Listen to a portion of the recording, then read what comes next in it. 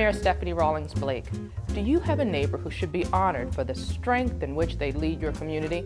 Maybe your neighbor motivates others to hold community cleanups, organizes safety patrols, mentors children, takes elderly neighbors to their appointments, or just runs errands for those who are sick and shut in. If you know someone who is giving back where you live, I want to pay tribute to them. Ask your neighborhood association to nominate your top neighborhood moms and top neighborhood dads.